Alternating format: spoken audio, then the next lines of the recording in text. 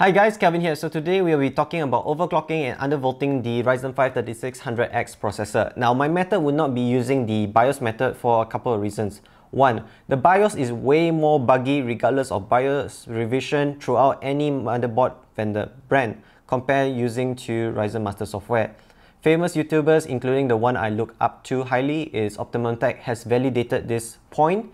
Aside from that, using the BIOS method usually it requires 2 or 3 more values when it comes to voltage higher compared to Ryzen Master. This would lead to higher temperatures and instability, so I wouldn't recommend that route, especially if you're doing a lot higher overclocking at higher frequency.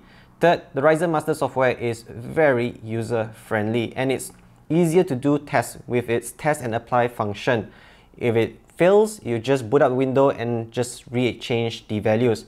Unlike the BIOS method where once you set in the BIOS, you have to wait for a full PC boot up, go to Windows, then only start your test. So that would take a long time to validate whether the frequency and voltage is stable.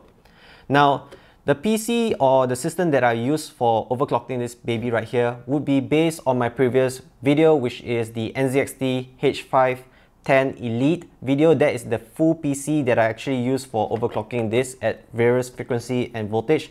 But here is the general specs that you can view right now. Now, before you can use the Ryzen Master software for overclocking and undervolting, you do need to set your CPU frequency and CPU voltage in the BIOS to be full auto. If not, you'll bug out the Ryzen Master software. You'll face high temps as well as inconsistent results when you do synthetic benchmark on a regular basis. So do that first. However, in the BIOS, it's recommended to set your RAM XMP profile to be of the higher speed. Then you can alter your timing manually by 1 or 2 values lower to get it faster running. I set mine to be CL16, 16, 16, 16, 36. It depends on your RAM model and brand whether it's capable to do so. How I do my test is I start with the baseline of 4 GHz and I try up to the highest frequency that I can achieve through my cooler, which is the NZXT X62 280 AIO. That's the best in the market, and I believe a lot of Malaysians will do the AIO route when it comes to overclocking. Now, at each frequency, I set the voltage at a base voltage of 1.25, and from there, I will go lower voltage until I hit full stability. Now, many YouTubers are using the Cinebench method after hitting the test and apply in the Ryzen Master software for testing stability or crashes. I find that to be very inaccurate because if you do the synthetic benchmark route or the gaming route, you usually can go 1 or 2 voltage lower when it comes to value compared to rendering type. But the minute you run rendering software, it immediately crashes. So I will be base my tests and validation through rendering since I do a lot of content creation. Now, how I do it is very simple. After I set a particular voltage, I straight away fire up Adobe Media Encoder and run a 4K rendering video of our previous review project. If it faces any crash or blue screen, I wait until it boots up the Windows and use 1 voltage value higher until I hit full stability on the following test. Media Encoder 4K and 1080p rendering, Lightroom 300 files rendering of raw files, and also StarCraft 2 doing a simple game with at least 100 units. Pass all of these 5 tests, that shows that voltage is the stable voltage. So here are my results. Lowering the voltage at each frequency helps to lower the CPU temperature when it comes to running at full load or during rendering times. Lowering the voltage reduced the synthetic benchmark score and Lightroom 300 raw files rendering time slightly, but nothing major or significant.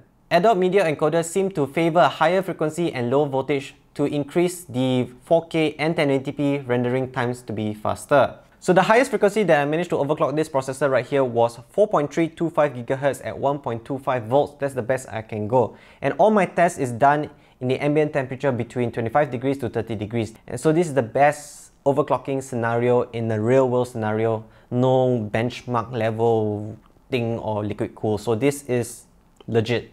Now the reason why I don't do any game tests is even you change your frequency to be higher or using lower voltage, the frame rate will be usually 2 or 3 values different from different voltages or different frequencies. So frame rates is not important, frame times is important. That one will be discussed in a later video once I have proper testing. So thank you for watching this video. I hope this video is helpful when it comes to setting your frequency and choosing which temperatures you want to achieve through voltage or frequency that you want to set in your Ryzen Master software.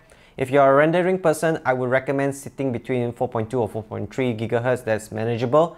So let me know in the comments below what other forms of video you would like to see. I'm open to any suggestions.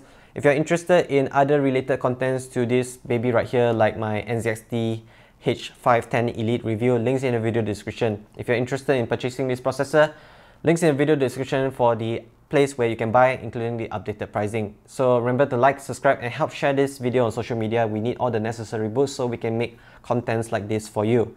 Till then, I'll see you guys in the next review.